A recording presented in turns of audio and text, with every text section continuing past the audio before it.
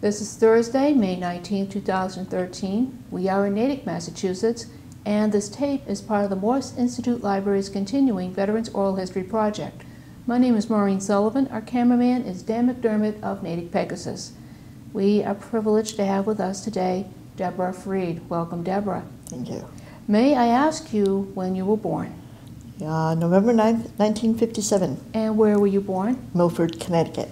And what town do you currently live in? Framingham, Massachusetts. What is your marital status? Married. Do you have children? No.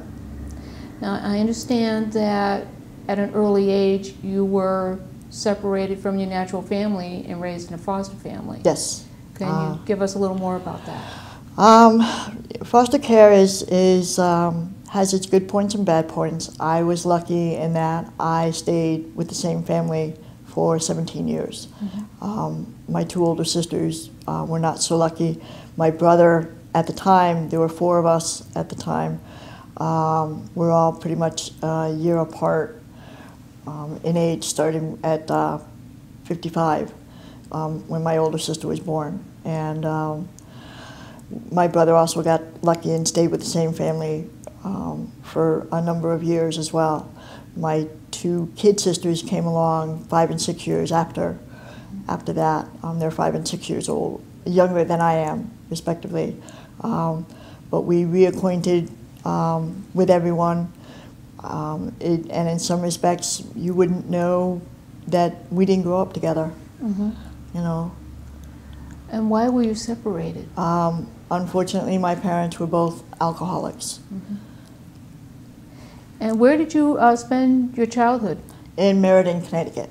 I grew up in Meriden, Connecticut. Went to the schools in Meriden as well. Mm-hmm.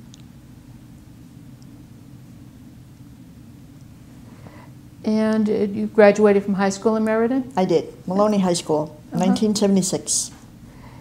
And what was Meriden, Connecticut like? It was nice, simple, middle class. For the most part, 90% of it was middle class America.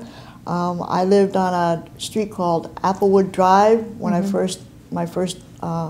The foster home that I stayed with after I had 2 foster homes. First mm-hmm. one was probably 6 months, and then this one lasted 17 years. And then we moved to a little place called David Drive, and it was I guess they call it a cul-de-sac or a dead-end circle. Mm-hmm. There's a number of middle-class homes and a lot of children, mm-hmm. so you can play back then. You can go to the other side of the street and ride your bike around the circle, and no harm, no foul. It was everybody knew everybody way mm-hmm. back when. So. And your foster family treated you well? Yes. Okay. Yeah. So, okay, you graduated with the bicentennial class in 1976. Yes. What'd you do afterward? I worked in the factory for a number of years. They did circuit board wiring. They had a contract with the U.S. Navy mm-hmm. for the old style printers, the one with the ribbon paper. I did that for 4 years, and there were issues in my personal life that it's one of those things where you think you can run away from your problems and you can't. Mm-hmm. So at the age of 23, I joined the military, and even though with whatever's going on in the world today, what will ever go on in the world tomorrow, I still recommend anybody to join the military. Mm-hmm. It's an education you cannot get anywhere else. And the ability to travel. I've been places that in the last 30 years I haven't been since. I enjoyed that. Okay. So where did you enter the military? Meriden, Connecticut, actually. Okay. And you chose the Air Force, or did the Air Force choose you? It was a kind of a 50-50, actually. It was the first recruiter I walked into, mm-hmm. and I did not realize that mm-hmm. the grades on the military task, which acronym is ASVAB. Please don't ask me what it stands for because I really don't remember. But in order to get in the Air Force, you had to have the highest score. It's Air Force, Coast Guard, have the same, you can have the same high score for those. Then it goes Navy, Army, and Marines. And I didn't realize I actually qualified for the Air Force, but he was the first recruiter I went to. And I stood at his doorway, and I looked at the man and said, if you think you're going to make me a secretary, I'm leaving. And I wish I could remember that man's name. He really was a really sweet fellow. And he turns around and he says, and he starts to smile. And I asked him, I said, is that a good thing or a bad thing? I had a few other words in there, but I asked him if that was a good thing or a bad thing. He goes, it's a good thing. I said, for who? He goes, for both of us. So I probably spent the next 4 hours chatting with this man. And so we agreed that, you know, went through pretty much everything. I went back a couple of times.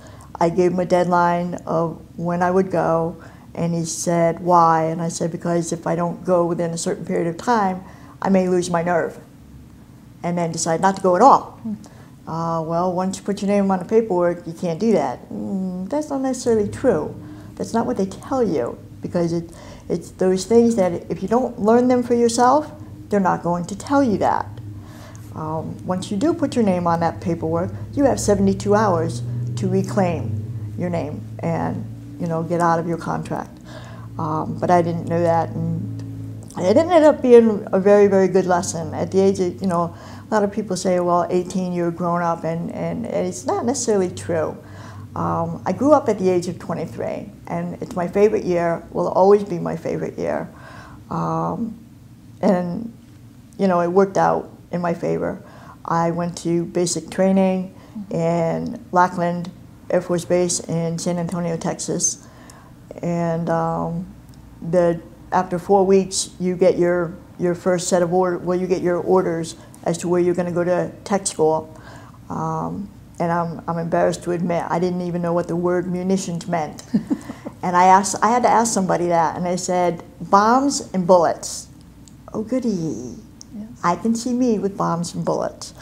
So less than a week later, I got a new set of orders, much to the big surprise of my training instructors, because that never happened to either one of them in all the years that they were training instructors. For anybody in their flights in the Air Force, they're called flights, that got a second set of orders. And it was to go to the same training school, but as a jet engine mechanic instead of munitions specialist. Okay, so I was happy for that. First of all, I take it when you went to Lackland Air Force Base in Texas, was this your first time out of Connecticut? No. My first time out of Connecticut was actually going to Mississippi to visit a boyfriend at the time. And that was my first time flying, and that was when I was 21. But this would be the first time I would be away from home for more than 3 days. So. And you adjusted okay? I had my own apartment by then. I moved out when I was 21, so I had my own apartment. So I think I did pretty well. It really is amazing at, you know, the amount of time and energy the military puts into a person. And my biggest fear was failure. I saw it that I could not afford to fail. Not because of the expense the military puts out, but because I didn't know what I would go back to. I gave up a reasonably decent job to join the military, and the reason I gave up the job was because I wanted to move to a different section in the company that I worked for, and my supervisor would not let me do that. I couldn't make a lateral move, which is what it was, or couldn't move up because they liked the job that I did. And I said, well, I'm joining the Air Force or joining the military. And this little 4-foot-something woman turns around and says, no, you're not. I'm like, bye. Wow. So I did. So, you know, but I gave the recruiter 3 months to find space for me, and he did, because I really was afraid I would lose my nerve. But I made it work. Now, second of all, you're joining the military at an interesting time when women seems to have garnered more opportunities. At that time, they did. The military was still, you know, somewhat old school. Women did secretary jobs, men did the mechanical jobs, and it was a big push for women to get back into the mechanical jobs because it's well proven, especially during World War I and especially during World War II, that women could do the same jobs, if not just as well, if not better, than some of the men who did those jobs during World War II. And then when the fellows started coming home from World War II, women got pushed out of those jobs and back into the house. Okay, so now you have gotten your orders to become a jet engine mechanic. Yeah. Are we still at Lackland? Or? No. After 6 weeks, I got transferred to Chanute Air Force Base, which is in Rantoul, Illinois, about 17 miles from Champaign, where the university was. And if you wanted to go, you could hang out in Rantoul, which didn't have very much. You basically walked down the street and there was a little town. But if you wanted to go do anything, you took a cab ride 17 miles. And the very first time I went off base with some friends, we took a cab ride into Champaign, and I'm looking around and the cab driver's watching. He goes, "You haven't figured it out yet?" I was like, "Something not right here." I was like, "What's missing?" He goes, "Hills, flat." I'd never been anywhere where it was that flat before, never. And he's laughing, he's just laughing at me. It's like, okay, you win. But yeah, it was really interesting. So I love the fact that I got to travel. I did. I love the fact that I got to travel. And you did okay in mechanic school? I made it. The jet engine program way back when had what they call blocks for education. It was 2-week blocks. And I actually missed the first block by 2 points. So I had to repeat it. And so that did not make me at all happy because the people that I had been in basic training with, some of them went to Chanute as well. And even though they were in different schools in Chanute, we were still in the same dormitory type thing. And so they graduated 2 weeks before I did. But my philosophy is that I still graduated. The military gives you at least, at the very least, one opportunity to fail, and you get a second chance. And I got that second chance. There were gentlemen, there were 2 young men who were also in the jet engine program who failed the second time.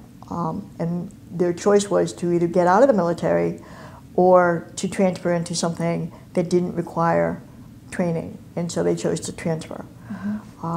You are there, basically, you really are there at the discretion of the military. I had one young woman in basic training in my flight who was actually being considered to be released by Uncle Sam because the summer before she joined the military, she was a softball player and broke her hand. And so they wanted, one of her fingers didn't mend properly, or at least so they said. So they were actually going to kick her out. And she comes to me and says, "Well, how do you get to stay?" And because I was born with a cleft palate and a cleft lip. And it's like, because I'm not going to let them kick me out. And I ended up being, for lack of a better term, Uncle Sam's guinea pig when it came to that. And but I said, so fight it. If you want to stay in, fight it. And from what I know, she did.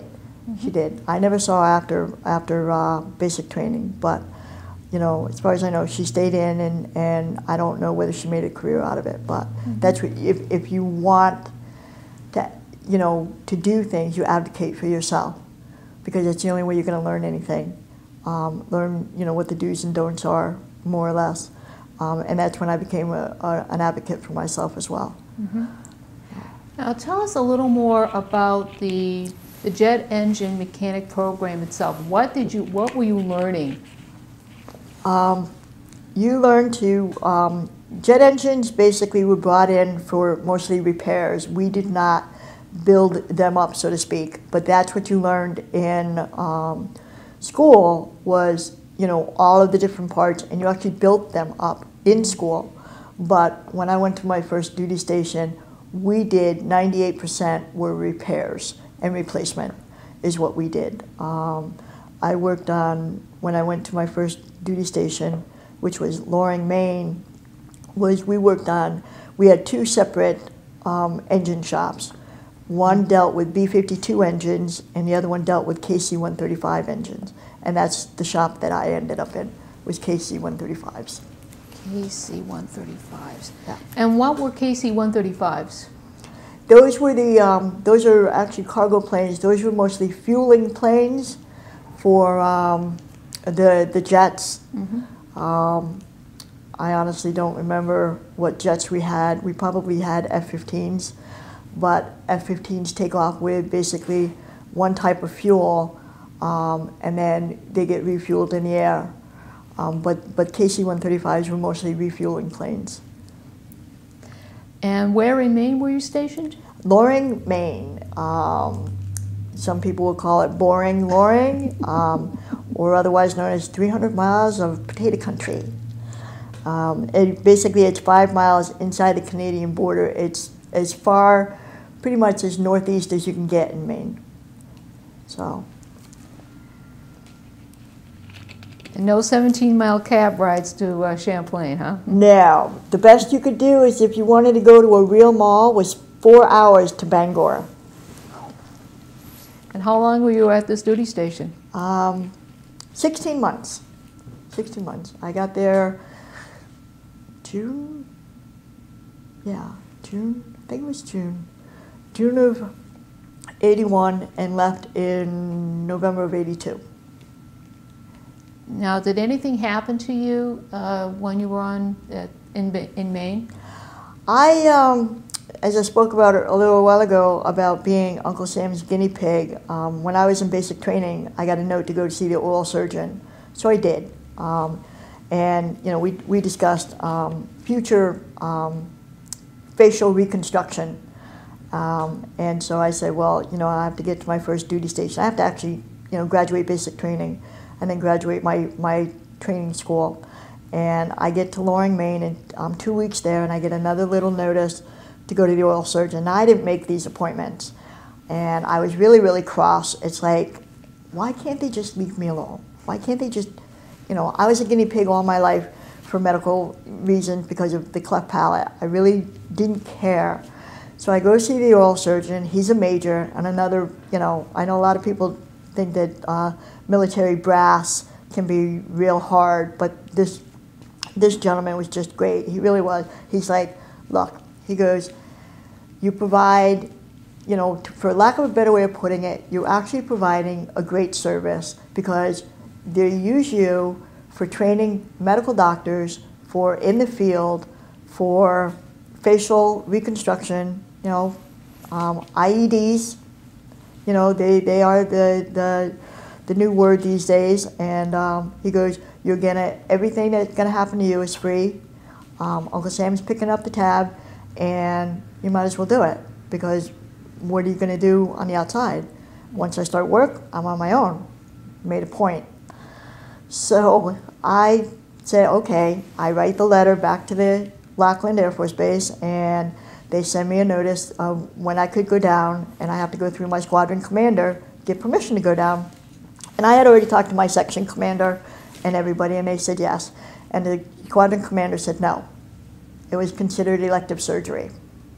And it's like, okay. I go back to the oral surgeon, and he's like, no, it doesn't work that way. It's like, yeah, but he outranks you. Doesn't matter. And put it this way, my squadron commander didn't speak to me after that. Oh, like, go, just, you know, go, okay. So I had my surgery down in Lackland. I spent about 12 weeks with my mouth wired shut down at Lackland because I was stationed up in Loring, Maine. They didn't allow me to go home because of the weather. and I had to walk around with a pair of clippers to cut the wires in case I got sick. But it was you know, I look at that part and it's like, I would have done anything to work during that time, but they didn't, you know, they didn't see it that way. Whether I provided, you know, good training, I don't know, but I've never had to have it repaired since. And that was in 1981, or I'm sorry, January of '82. I had the surgery, so it's over 30 years old. Yeah, no, 20 years old. No, 30 years old. Mm-hmm. Thank you, 30 years old. And so, you know, but it all worked out well. That's all I can say about it. It all worked out well. Okay, so what happened then? I put in for orders to go overseas. One of the things that some people that I had met and made friends with recommended is like, if you join the military, join it to travel. You know, see the world, as much of it as you can. And I'd always had a thing for you know, Oriental, you know, education type things. And I'm ashamed to admit I didn't you know, use that time as well as I could have. But I put in for orders to go to Japan. Some friends of mine put in orders to go to Europe. So I went to Japan and they went to Europe. I went to Kadena Air Base, Okinawa, Japan. So tell us what that was like. That, you know, if you're into water sports and diving, it's a great opportunity. The biggest issue with that is that depending upon who you worked for, you didn't have to take leave. If you were in good standing, as it were, for lack of a better way of putting it, if you were in good standing, you know, no trouble, you could, you know, you let your crew chief know or your immediate supervisor know, look, I'm taking this trip, I'm leaving Friday night, I'll be back Monday morning. Okay, fine. Anything happens, you get docked 3 days of leave. Okay, but as long as you let somebody know that that's what you were doing, you could do that. In Europe, the USO is extremely great in Europe because they provided all these little tours. You get on a bus and Friday, 5 o'clock, Monday morning, as long as you were back at work, depending upon who you worked for, what section or what squadron you worked for. But in Okinawa, it's a lot harder because you're on an island.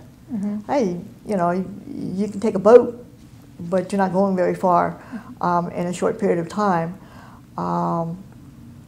But, you know, I mean, you had opportunities to learn the language. I learned how to drive over there. They drive on the other side of the road over there. You know, there were some opportunities. But one of the things that I like to brag about a little bit is that when I had to go see the dentist. I had a problem with one of my teeth, so I'm waiting in the dentist office, and there was a magazine, and I could go to Europe one way for $350. And it's like, wow, from Oakland, California. So, and like I said, most of my friends had gone to Europe, so I was going to go to Europe on a vacation, and it worked out well. There was such a thing called military hops, and if there was room on a plane, you could pay $10 or $20 and get on a plane. Military hops was based on basically rank. So if someone outranked you and they were going to the same place, then you got bumped out of your seat. And I spent my very first time of taking a military hop, paid my $10. I spent 17 hours in a 141, another type of cargo plane. Me, cargo, and unfortunately 2 caskets. 17 hours. I like to brag that I left Kadena Air Base at 5 in the morning on, I think it was something like March 17th, and arrived in Oakland, California at 3 in the morning on March 17th. Yeah. And what was your rank at the time? I was a E3. I was a senior, what was called senior airman at the time. Okay. And you're still a mechanic? Yes and no. I had injured my back in a fall, just, you know, minding my own business and fell off a ledge. I was sitting on a ledge of our barracks and fell off the wrong side, 10 feet. And so I had to have light duty, and I worked in the office. Of all the things I didn't want to be, it was one thing that I was a secretary. But I am proud of the fact that they have military inspections every year, major military inspections, MMIs, as we called them in the Air Force, and they inspected everything from your little canteen in your building all the way up to the squadron commander's office. And it was the very first time that the office in my engine shop made an outstanding. It actually won me 3 days of leave for free. So I'm very proud of that, because it had never received, it received acceptables in the past, but it had never received an outstanding. And it's pretty neat when you have a high-ranking, non-commissioned officer tell his boss, who's slightly higher than him, and officers, that he can leave the office with just a senior airman in charge of the office and know that whatever's going on, he knows everything and everything's being done appropriately. So I take that as a great compliment.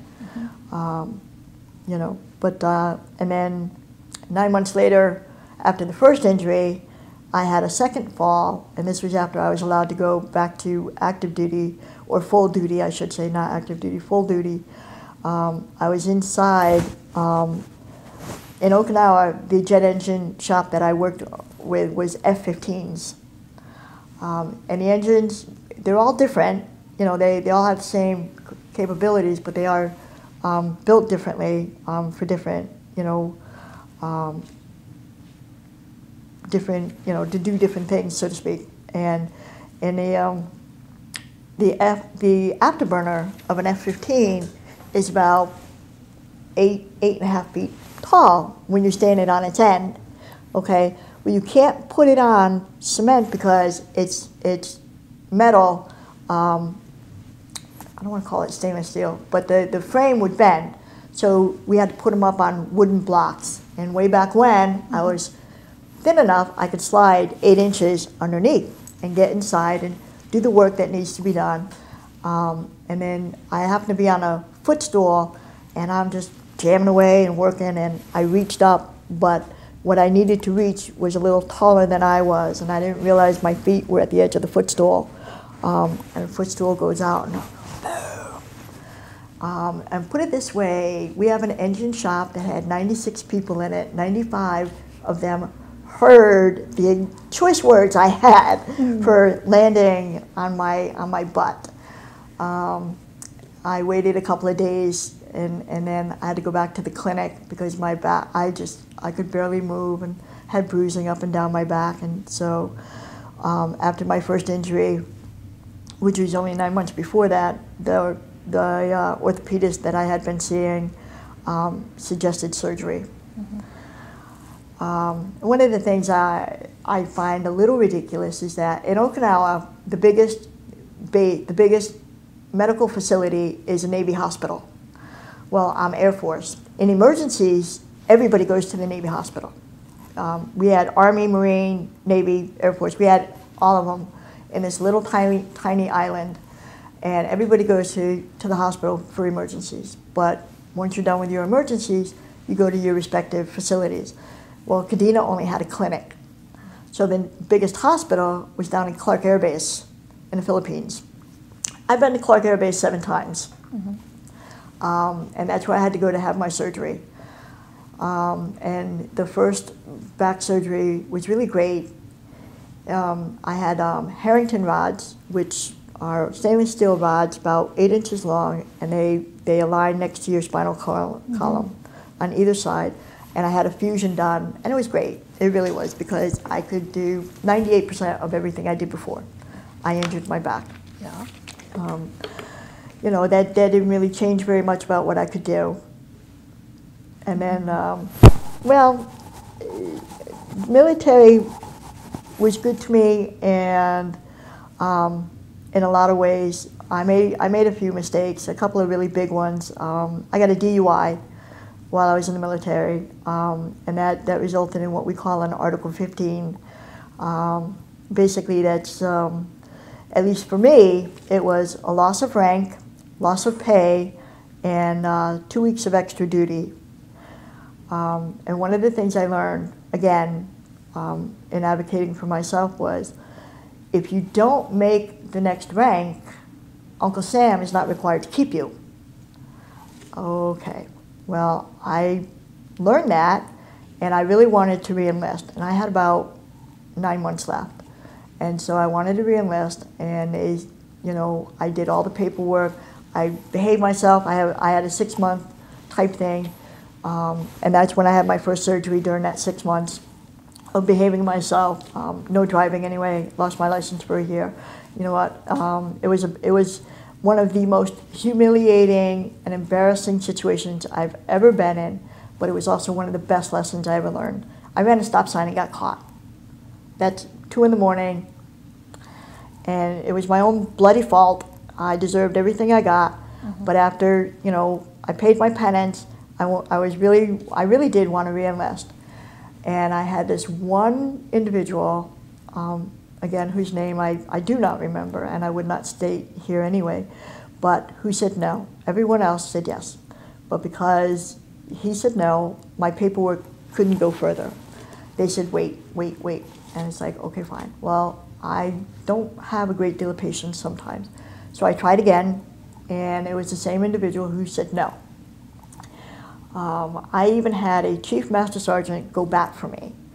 When you're a 3-striper and have someone at that rank go back for you, you're not doing too bad. I had a deal with the Chief Master Sergeant, and we agreed, and he said that, he would research my story, and if he found out I lied, he would bust me all the way down to nothing, and bye-bye.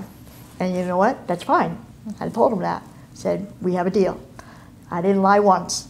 I made a mistake. I owned up to it, made a mistake. I want to re-enlist, and these are the things that I need to do. And he says, okay. So he goes to bat for me, and that same person said no. Oh, well, I'm down to 8 months. I bought a car, I put it on reserve, I started making plans. Some of my friends were leaving to go back stateside, finish up their tours on stateside. I had it all mapped out. 5 months before I was due to get out of the military, I had my second back surgery. Way back when, and this is something that I should have been better advocating for myself better at, the Clark Air Base found out that I was due to be separated from the military. And so they said, well, you didn't come in with the Harrington rods, you're not going home with them. So 9 months after my first back surgery, I had my second back surgery to remove the Harrington rods. And then I had a lot of problems with my abilities to walk and stuff. And I got accused by a number of people of faking it so I can get compensation. You know what? For someone who was already born with a disability, I didn't have to fake anything. I know what pain is. I know what surgery is. I couldn't be bothered, 2 weeks after I had the back surgery, I have to go see the new person who replaced the captain. And I see the new person, he's a major, and we sit down and we chat about, what I did wrong, why I should be given a reprieve, and so forth and so on. And I actually won my rank back, and I left the military as an E4 sergeant. But what I'm most proud of is the fact that I advocated for myself, and I actually left the military with an honorable discharge. If people leave the military with a general under honorable conditions, you get, benefits. There are a number of VA benefits, but to leave with an honorable, that's something. So I had the opportunity to re-enlist, but now I got a back problem, and you know what? No, I can't now. I asked to have the surgery to put the rods back in, and they said, no, it's too soon. You can't do that. They just took them out at the end of November, and it's like, we can't go back and put them back because you want to re-enlist. Well, I can't re-enlist under the circumstances. I did not think that I could re-enlist under the conditions that I was suffering from, because number one, it wasn't fair to me, nor would it have been fair to Uncle Sam. Right. So you left the military in I left the military. 1985? I'm sorry? 1985? 1985. May of 1985. I left the military. Okay. And you left with the rank of E4, but without the rods. Without the rods, yep. So yep. I could still walk then. I was in reasonably good health otherwise. I picked up my brand new car in Reno, Nevada. I had it all mapped out. Figured once I got home, I was going to have to work, really work. And so I had money put aside, and I had a road trip planned out. I wrote letters to my friends. I'm going to be here on, between these dates. I'm going to be there on these dates. If you don't hear from me by these dates, contact this person, and if this person doesn't know where I am, then call out the National Guard. It was really a big joke, but I had it all mapped out. I drove from Oakland, California, down to San Diego to see friends, across to New Mexico, Arizona, Texas.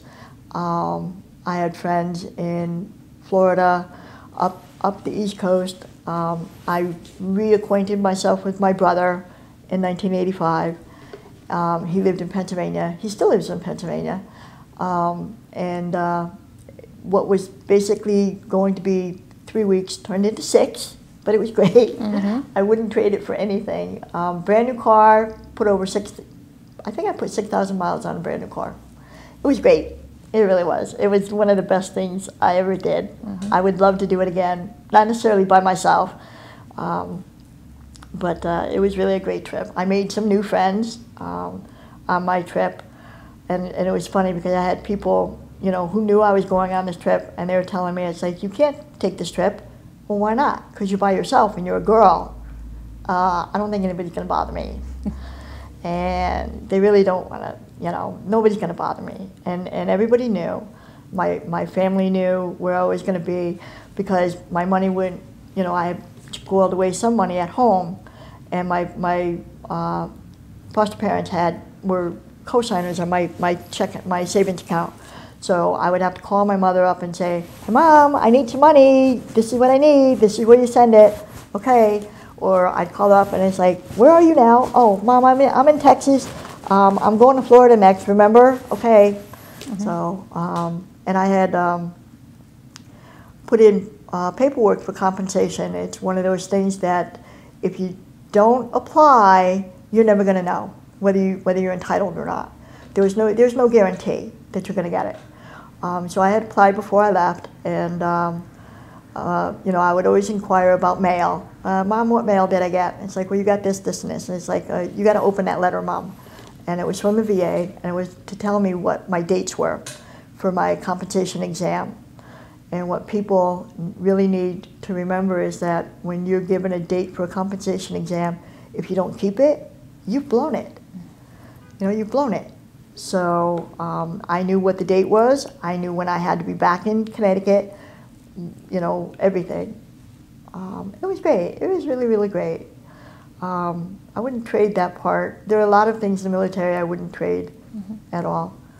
I got out in May of '85. I worked for 6 months in a factory.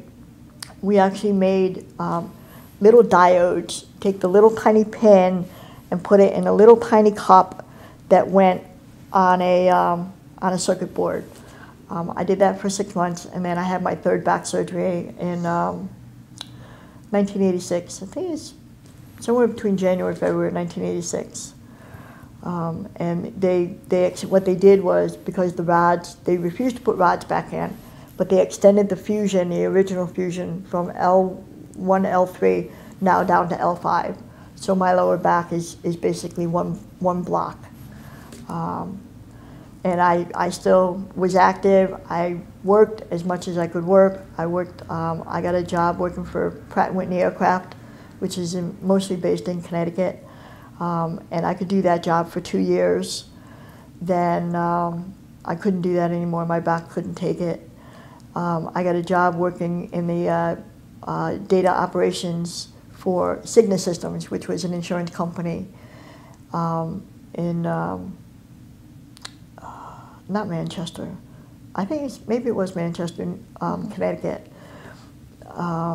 And so I did that for 4 years, but that got to be a problem because my legs. I always thought it was the job itself because you spend 8 to 10 hours a day on your feet. Mm-hmm. So I always thought it was the job itself, and I had to leave that job. Then I decided, well, you know what, high school education isn't really going to get me anywhere. So Uncle Sam, I was allowed into the vocational rehab program in 1991, and they figured the best job for me at the time, what I went to school for, was, believe it or not, librarian. And so by the time I graduated in 1994, I needed to use a wheelchair to get around in big spaces. I could no longer do the college campus, walking around it. And so I needed a chair for big spaces, go to the mall, go to air shows, you know, that type of thing.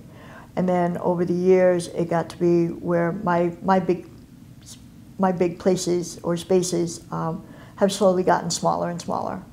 I can't sit in specific chairs. The gentleman doing the photography, if I sat in that chair that he's sitting in, which is a hard back, hard seat and hard back, I wouldn't walk in the afternoon. And God bless you for being able to sit there as long as you have. But we discovered that I had a condition. In 1995, we discovered a condition that I have called arachnoiditis. Oh, I love the look I get with that. I do, because it's like most everybody knows what arachnoid or arachnid stands for. It's spiders. You have 3 layers to your spinal column. The middle layer looks like an enclosed spider web. Itis, I-T-I-S, is inflammation. So what happens is, the more I walk, the more it inflames, the more it pushes out, the more it pushes out, the more pain it creates, to where I will actually, it starts with my right leg, it gets numb to where I've lost the feeling in my right leg completely. I've fallen downstairs, I've almost broken my ankle twice, I broke a finger once because I couldn't maintain my balance. We have actually had to move once so far because of that. But arachnoiditis is actually listed in the National Organization for Rare Diseases. So that's how we discovered that, through an MRI. How you get that condition is, there's 3 ways, well, there's probably more than 3 ways, but according to the National Organization of Rare Diseases, you get that condition. You can get it either through a virus, or many women and some men who have had epidurals, more women than men, because of childbearing, have suffered this because the epidural was not done correctly. They don't know why their legs hurt. But that's the reason why. And the third reason is the way I did, because I have no children, I've never had that type of virus, is from an oil-based myelogram dye. If you don't know what a myelogram is, it's a medical test that puts a dye into a specific area to see where nerves and blood vessels are being pinched off. And 1985, December of 1985, they used this oil-based dye. And in 1995, when I had an MRI, they could prove that it was oil-based dye because you could still see it in my back 10 years later. Wow. So, but. Okay, tell us how you became involved in the Paralyzed Veterans of America. I worked for the VA as a secretary in the radiology service from 1995 to 2001. And again, part of the issue was I wanted a position in the same office. I felt that I was I had done the job for a year and a half. of the higher position, and I thought I should be, entitled to get it. Well, at the time, the chief of the service said no, because the philosophy behind it was, if I got the secretary's job or the admin assistant's job, was that then they could not replace me as a secretary. Okay, but I've been doing both jobs for a year and a half. And it really wasn't about the money. If anybody knows about federal steps, as they're called, you have to basically be at a certain level in order to move up in the world, so to speak. At least that's my philosophy. The way I saw it then, it's the way I see it now. If you wanted to graduate and move up, you had to be something like a grade 7, and I was only a grade 6. The admin assistant's job was a grade 7. Mm-hmm. It wasn't really about the money. It was about being able to use my education, because in that time, I had gotten a master's degree. I had earned me and my partner paid for my master's degree outright. It was one of those new programs. Central Michigan was doing an extended learning program, and it was extremely affordable. There were approximately 22 in our group, 19 or 18 of which were VA employees. And the instructors would come out to you every other weekend or every weekend for 6 weeks. And that's what we did. It was the development program for what now is online. And so the instructors would come out to you, and the VA would allow us to use the conference rooms. We didn't have to pay for that space. So, but the VA, and again, I need to reiterate this, did not pay for the education of anybody. Everybody paid for their own education. Some departments gave you what was called step increases after you got your degree. Other departments did not. Mine was one that did not. So when the chief said no, I could not get the new job, then I left. Was it a good thing or a bad thing? I look at it now, one door closes, another opens. Back then, however, it was a difficult decision because I was going to go to law school. I failed law school. I only had 1 year of law school and I failed. So I tried to get back into the VA. It didn't work out. I tried to get just pretty much any job I could get. It didn't work out. I remained unemployed for 3 years, to where depression was beginning to be a very serious problem for me. My partner worked, my family worked, my friends worked. I wasn't working. So what I had to do was, for some reason I didn't understand the premise of SSDI. I knew what SSI was. I had a former partner I helped get SSI for, and I knew what that was, but I didn't really, for some reason, I don't know why it didn't click. I didn't understand the premise of SSDI. Well, you're entitled to SSDI because you paid into it. It's not an entitlement program the way they use that word. It's an entitlement program that you have paid into, a benefit that you are entitled to get because you paid into it. And so in 2003, I did all of the research for applying for SSDI. And that is one thing that I continue to advocate for. Do your own homework. Don't expect other people to do it for you. Social Security Administration, even back then, had a great website. It continues to have one of the better websites for government websites. And so I did all the research, and I actually found on their website, they list over 400 modalities that Social Security Administration will cover. And arachnoiditis is on that, in that 400 modality list. I could not believe it. I'd never heard of it before we discovered it, in 1995. So I applied, and I won first time out, which is also rare. Most people who apply for SSDI don't get it the first time, but I won it first time out. And then I did not know that I could be in the spinal cord injury clinic at West Roxbury VA because I still walked. I figured, growing up, you knew about paraplegics and quadriplegics, but I never knew there were so many different levels of those modalities.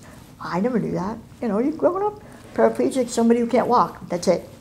You know, I am termed an incomplete paraplegic because I do suffer a spinal cord injury. I will eventually lose the use of my right leg, but for right now, it's still there. In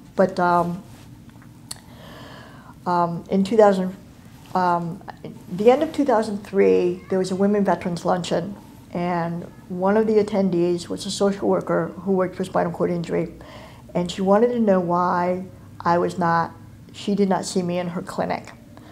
And so she got me in the clinic, and the spinal cord injury has what's called an annual exam, and it's basically inside out, top to bottom exam. Back then it was a 2-day thing, and so rehab medicine is one of them. I had a wheelchair that was almost 8 years old, and so I was entitled to get a new wheelchair. And so rehab medicine takes care of that department. And in rehab medicine, they had this poster for the National Veterans Wheelchair Games, and it's co-sponsored by the Veterans Administration and Paralyzed Veterans of America. And so it's like, I want to do that. I'd never done anything like it before. When I was growing up, girls weren't allowed to participate in sports. Long story, but we don't need to go there. But anyway, I figured, you know what, I was at the point to where I was stuck. Physically, emotionally, and mentally, I was just stuck. And so I inquired about how does one go to that? Well, you got to be a member of the organization, of the chapter. PVA does not necessarily require that you be a member of PVA at the time, but the chapter did because they were going to sponsor you financially, at least in part or all. So basically, make a long story short, is I got to be a member. I started volunteering in 2004. The then president, Ken Medeiros, I don't know why he liked me, but he did, and I'm very grateful for that. He turned out to be a good friend and a great mentor in a lot of ways, and so I got to go to my first Veterans Games in St. Louis, Missouri. All I'd ever seen of St. Louis was the arch and the airport up to that point.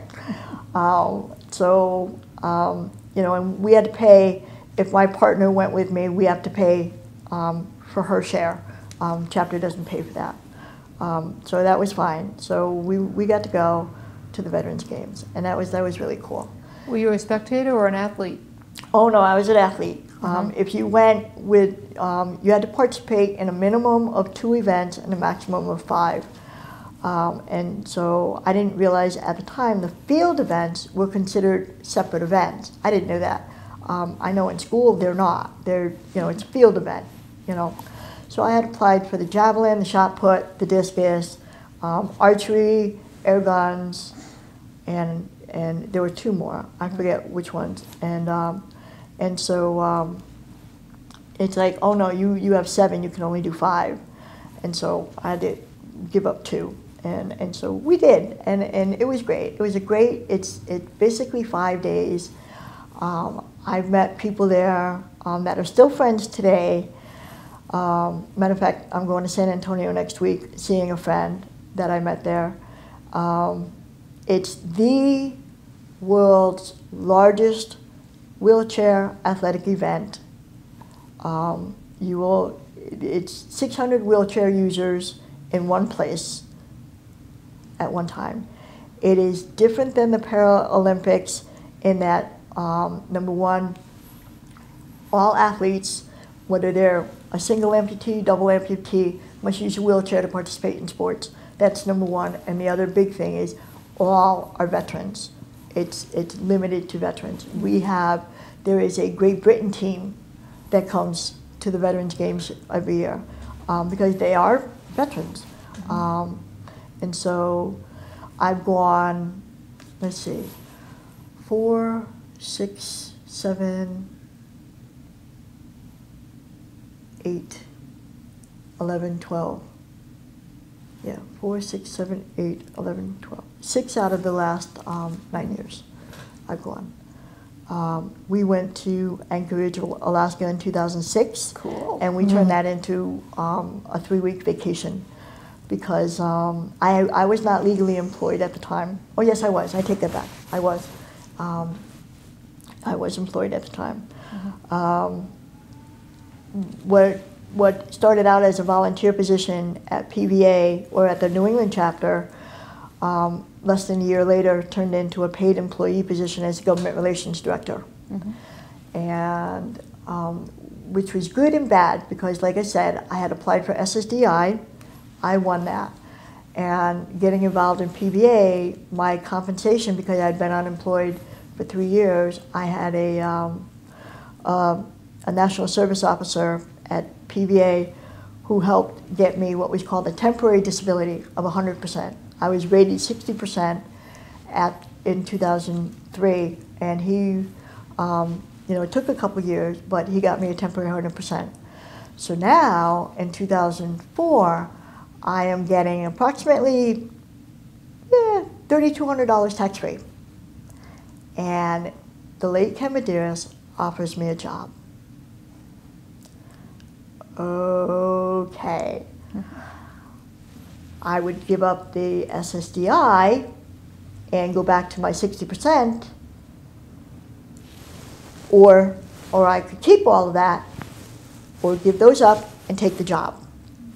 Well, some people call me a nut, say I'm bad for business, but a quality of life issue, and I talk to everybody I can think of.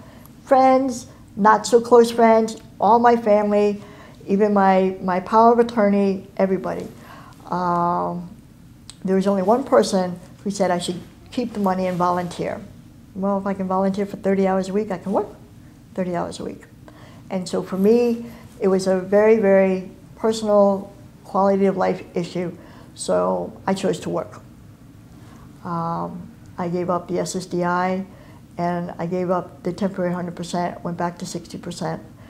And I've been an employee since 2005 for PVA, for the New England chapter of PVA. So tell us more about the New England chapter for the Paralyzed Veterans of America. What programs do they offer? One of their big programs, not the biggest program, but one of their big programs is sports and recreation. It's always been the philosophy of PVA that sports and recreation does a great deal more than just, rehab medicine. It gets, it really does involve body, mind, and spirit. And that was one of the things for me because in 2004, I had actually gone back to counseling.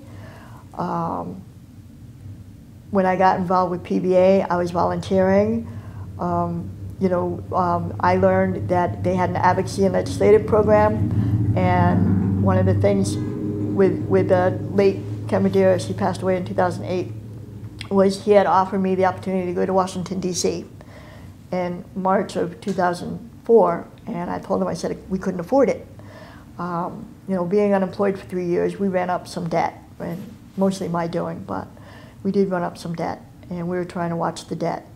And so I said we couldn't afford it. He goes, oh, no. He goes, well, we'll pay for it, you pay it back. I said, no, you don't understand. We really can't afford this. He goes, and he was teasing, but I took it to heart because it was really embarrassing. And I started to cry, and he got really nervous. He said, no. He goes, I'd like you to go to Washington, D.C. with us. And we go to Washington, D.C. twice a year, and the big one is for PVA's advocacy and legislative program. All the chapters send people. In New England was no exception. We usually send 4 or 5 people. And so you go, you meet with legislators. The reason why it's a big deal in Washington is because 90% of the time is all of your district legislators, all of your congressional legislators are there in one place for a week.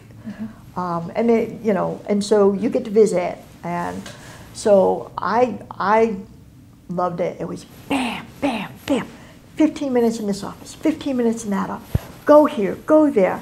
And I was exhausted at the end of the week. And so a week later, he asked me, he goes, so what'd you think? I said, I think you're in a lot of trouble. I said, because I really enjoyed it. I really did. I really enjoyed it. And so the New England chapter has been basically my lifesaver and my home for the last 9 years.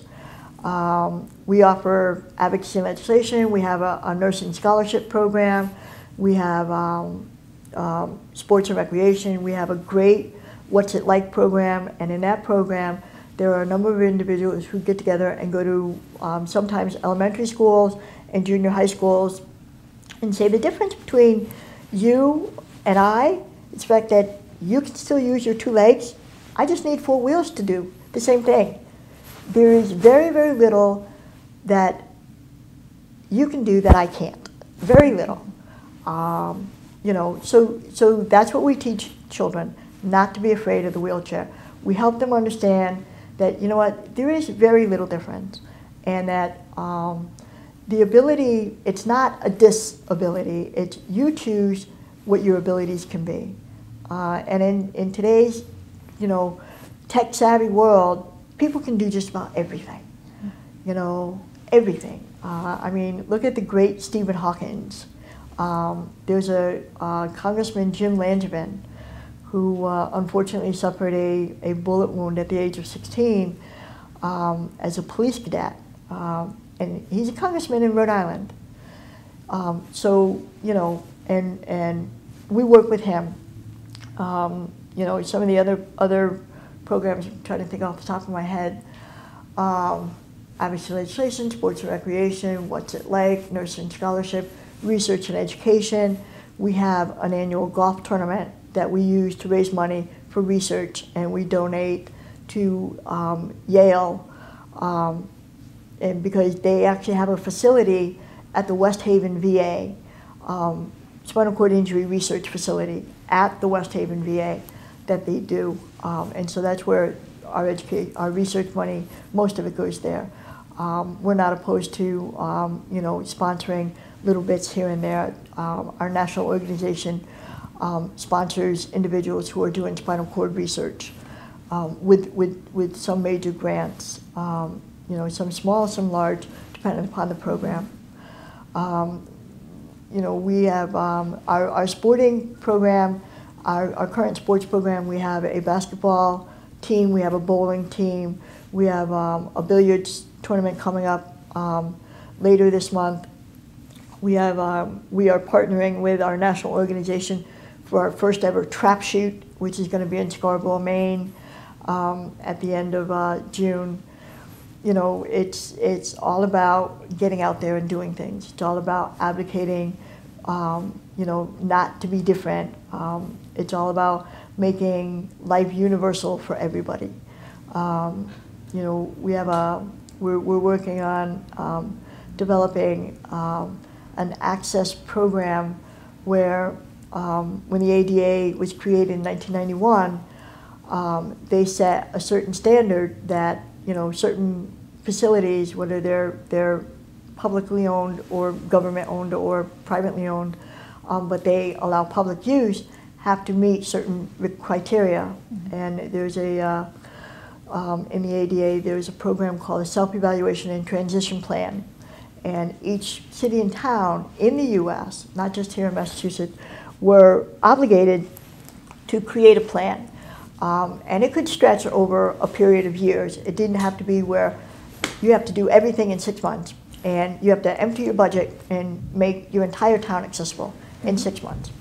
However, if after a certain period of time, you didn't even have a self-evaluation transition plan, then the Department of Justice could step in and say, you have a problem and we just made it bigger.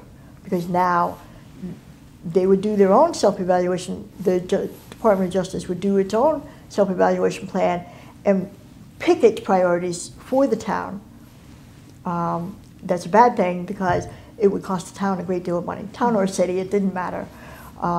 It really didn't matter. But the town of Framingham, I'm proud to say, as well as the town of Natick, did their self-evaluation plan several years ago, before any major complaints came up. So they're, getting around town is easier. Now, what is your current position with the chapter? I went from being government relations director and a board member to, I have been elevated to executive director. And how long have you been executive director? Since October of 2012. Legally, with the name and the money to go with it, since October of 2012. But for the last 4 years, when our former chapter president passed away, the current chapter president and we have a great working relationship. I'm a pain I'm a thorn in his side, he's a thorn in my side, but we take care of each other, we work well together. And I've been doing, basically the responsibilities of managing the office for the last 3 years. What PVA did last year, the national organization did, was they changed some of the bylaws. And then one bylaw used to be that a chapter could decide that if you're a member, you could be an employee as well as a board member. Well, the national organization said no. There was a resolution, what we call a resolution, and the National Board of Directors voted to say no. You have to be either or. No disrespect, but there's no money in being a vice president on a board. You can get your expenses, but I was not financially prepared to just do that right now. So I asked to be elevated to executive director. I asked for what I thought was a reasonable increase in the salary. I am very proud of the fact that not only the chapter president, but the board of directors said yes, and they actually gave me more money than I had asked for. So I really can't complain. I really can't complain. Right. I do what I do because I enjoy what I do. What do you think are some of the challenges facing the PVA these days? I think the biggest challenge is that, some people still don't understand why veterans are held to a higher, or not held to a higher standard, but I really hate this word because it's not the right word I want to use, but it's the only one that comes up, is entitled. I know there are better words than that, but unfortunately right now that's the best word I have. There are some people in Congress who don't believe that veterans are eligible to be held to or given a higher standard, so to speak. And so, would we be that like privileged? Yes and no. I mean, I still get compensation. I receive 90%, and that's approximately $1,600 a month. Okay, and I do work for a living. I pay taxes, and I have no issue with that. But what we've done to advocate for Congress, and what we still need to do, is that at the end of the day, if you take this away, I'm not working. I'm not meeting people. I'm not doing these kinds of things because now you got to come to my house. And right now my house is inaccessible, and we're going to keep it that way for as long as possible. Okay? But I suffer chronic pain with the conditions that I have. I'm on medication for my chronic pain. Several years ago in Congress, they wanted for what we call non-service connected veterans, it's $8 for a prescription. And so one of the congressmen in Connecticut turned around and said, well, I don't understand, because they wanted to elevate it to $15. And it's like, well, $15 for a 90-day prescription. No, Congressman, that's incorrect. It's $15 for a 30-day prescription. So it's $45 every 3 months. Oh, I thought it was $15 for 90 days. No, it's $15 for every 30 days of prescription. At the time, I was taking 10 prescriptions. At the time. Matter of fact, I'm close to that again. So that's 10 prescriptions, $150 every month for a year. Now, the because we advocated for that, it's still $8. And there is a cap that if you exceed that, then you don't pay anymore. We also advocated for the fact that at do you know the difference between a service-connected veteran and a non-service-connected veteran? I'm a service-connected veteran. My injury is considered active duty, not combat. Active duty is the same thing in military terms as it is in civilian terms. The term is I just had it. Well, go ahead.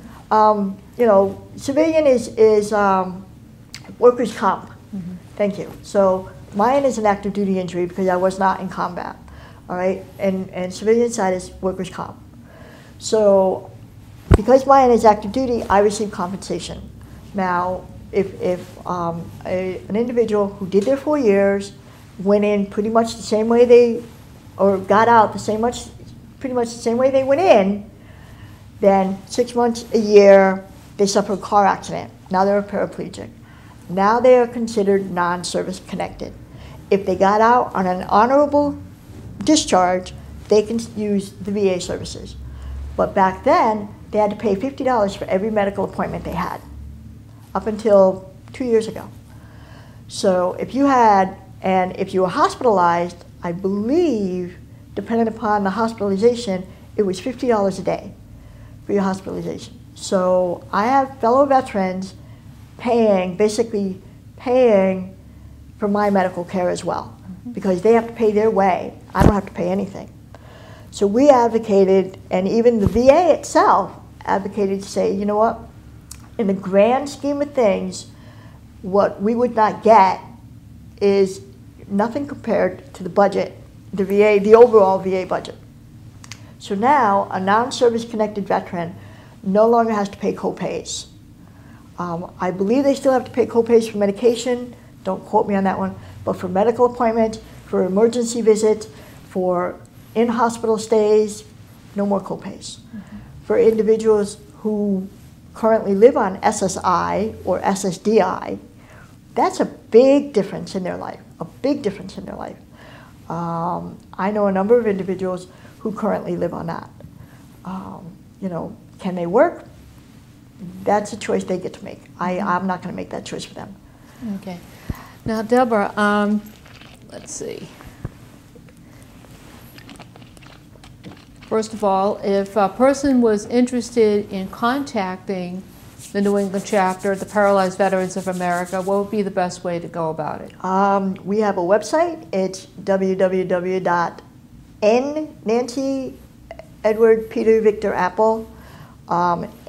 nepba.org. Our phone number is 800-660-1181. And we have a chapter newsletter that goes out. You know, give us a call, check us out online. We have our own website and our own newsletter. And then PVA has its own website as well. It's www.pva.org, and you can find us that way as well. Okay. And you're also on the steering committee for the Mass Women's Veterans Network. I am. And what do you do with them? We do our best to get as many women involved. One of the things I've learned over the years is how many people either did not know of their entitlements for VA services, or I've learned too that what happens is people who were in the military got out in the same condition they went in and go to work, and you know, they have their own health insurance. I met a person when I was going through chemotherapy a couple years ago who suffers rheumatoid arthritis. When this person retired, the company decided to limit this person's medical entitlement. And so this person really had no other choice but to come to the VA. And it's like, well, why would you have waited so long? It's like, well, and you know, God bless my late father, my natural father, he used to think the VA was charity. Oh, that used to make me so mad. It's like, so what? I'm accepting charity. Thank you. But the same with my father, he had to use the VA too, because he was on SSI for a while. He'd broken his ankle, it was never set properly, and he had trouble walking, and he got nowhere else to go. And because he got out on an honorable discharge, he was allowed to use VA services. So it's like, and I actually ragged him once. I said, "So what do you think of the charity now, Dad?" You know, I can't do without the VA. It has its good points and bad points, just like every medical facility in this country. They all have good points and bad parts. You make the bad parts better by letting people know about them. You don't turn around and say, "Well, oh my God, I had a bad experience, I can't go back."